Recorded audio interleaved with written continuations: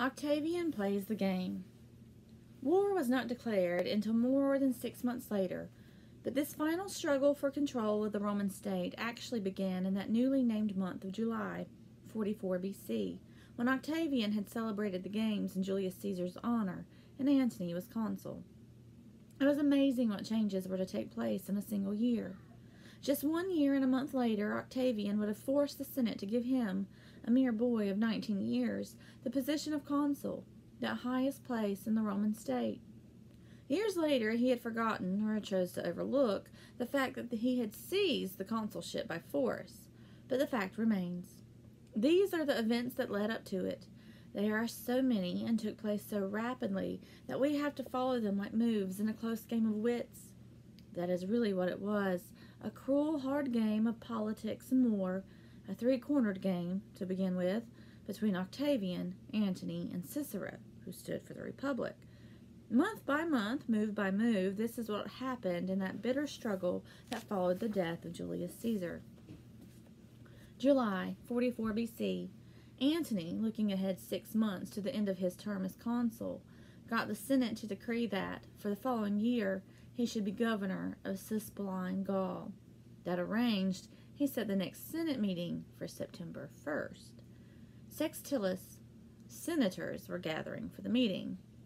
September, Cicero arrived in Rome, but when he found, to his disgust, that on the first day the Senate were to discuss divine rights for Julius Caesar, he sent word that he was too ill from his journey to attend. That infuriated Antony. "Somebody ought to go," he said, "break open his house and drag the old man out." That, in turn, made Cicero furious.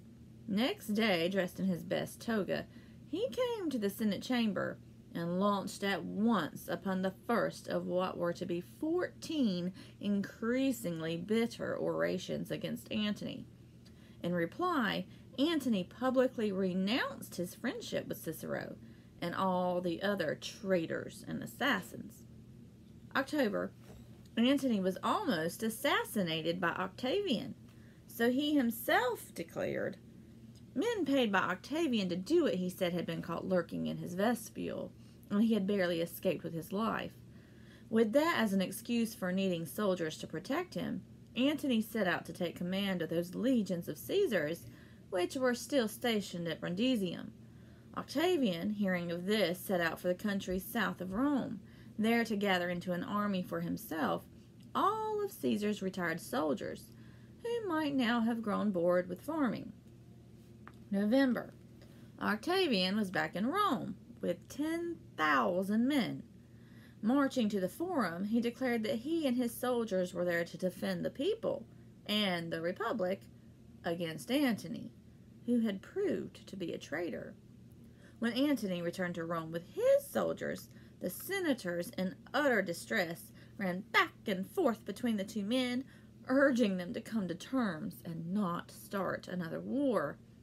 By this time, poor old Cicero, back home in the country, was also in a dilemma. Every day, he wrote Atticus, "I have a letter from Octavian asking me to take up his cause, and to be a second time the savior of the Republic, and to come to Rome at once. I am afraid to accept, and ashamed to refuse." The boy was certainly acting with vigor, yet how could anyone be trusted who bore the name of that tyrant Julius Caesar? What to do, what a mix-up, what a dilemma to be in. December. Antony had now only 1 month left of his term as consul. He decided not to wait, but set out at once with his cavalry for Cispalline Gaul. To the old governor of the province he sent word to clear out, that he, the new governor, was coming. But Decimus, the governor, who was one of the conspirators, fortified himself in the town of Mutina and refused to move. Thereupon Antony laid siege to the town in order to starve him out. By this time Cicero had arrived in Rome and sent word to Decimus to hold fast. Then, sweeping together his worst adjectives, he denounced Antony as a monster, a drunken swine, and a brute beast devoid of all sense and feeling. January. The two new consuls took office. Cicero, on his feet again, urged them and the Senate to declare war on Antony and to put their trust in Octavian. Cicero was now convinced that in this crisis the best thing for the Senate to do was to let Octavian help them defeat Antony and then settle with him later. "I pledge my word to you, O Senate," cried Cicero, "that Octavian will always be as loyal to the Republic as he is today. To you, to the Roman people, to the state, I pledge my word." The Senate was impressed, enough so to vote Octavian a seat in the Senate, but not enough to declare war on Antony. Not yet. Not until they had first sent a delegation to confer with him. At the same time, however, they sent Octavian and one of the consuls north with armies to scare Antony into reason. The delegation soon returned with the report that Antony was willing to trade his 1 year in Cispline Gaul for 5 years as governor of Gaul across the Alps. Cicero was alarmed. "Beware," cried he, "lest you let this foul and deadly beast escape." And finally he convinced the Senate that Antony was a dangerous man. February. On the second day, therefore, the Roman Senate formally declared war on Mark Antony. March. The second consul was sent north with soldiers to join the other consul and Octavian. Moving quickly, Antony tried to prevent their meeting, but 10 days later the 3 armies of the Senate had joined. Storming Antony's camp, they gained a partial victory, but paid dearly for it with the lives of the 2 consuls, for both of them died that day. Antony, not knowing, of course, that they were dead and Octavian left alone in command, expected that the next day would bring another attack. So that night he broke camp and made a hasty escape. Thus the siege was raised, and Decimus and his soldiers, after 4 hungry months, regained their freedom. April. The glad news reached Rome. Wild with joy, the citizens cheered and applauded Cicero. They carried him in triumph to the Capitol and acclaimed him for a second time as savior of the state. It was Cicero's great day, the day he had long hoped for. No special credit or thanks was given to Octavian by either the Senate or Cicero for the part that he had played. And there they made a fatal mistake. May. Octavian was still in command of the army in Cispline Gaul when he received word that he had been voted the barest possible thanks for his part in the victory.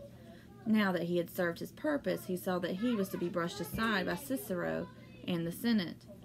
Very well, he thought, the time had come for him to make a move, and he thought up a shrewd one. The 2 consuls were now both dead, and there were still 7 months left to finish out the year. He, Octavian, would demand to be made consul for those remaining months. He was 19 only, much too young. The senators would certainly refuse, but if so, he would use that as an excuse to break off all connection with them. If they appointed him, what could be better? Either way, he was bound to win. June. A delegation of his soldiers went down to Rome to ask the Senate to appoint Octavian consul. The senators refused. July. The officers went down to Rome again. This time Octavian went with them, also 100 men. Again the officer in charge demanded the appointment for Octavian, and again the senators refused. The officer then pointed to his sword. "This," said he, "will make him consul, if you don't." That was a threat the Senate dared not disregard.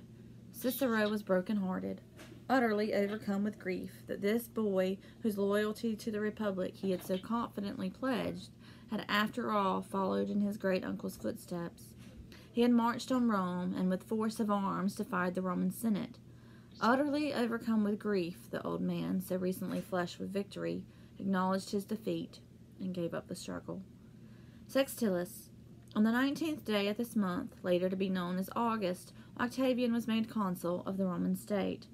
Nervous inside, but outwardly calm, he stepped forward for the first time to offer the customary sacrifices to Jupiter, with which the Senate meeting opened. In a circle about him stood the disgruntled senators, each one watching with a cold, critical eye for him to fumble. To their keen disappointment, he went through the service perfectly. It was likewise to their loss. It seems that they watched him so intently.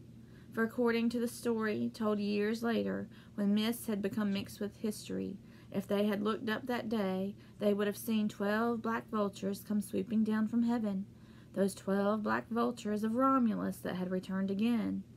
this time to circle above the head of the young man who was to become Rome's first emperor, the future Augustus Caesar.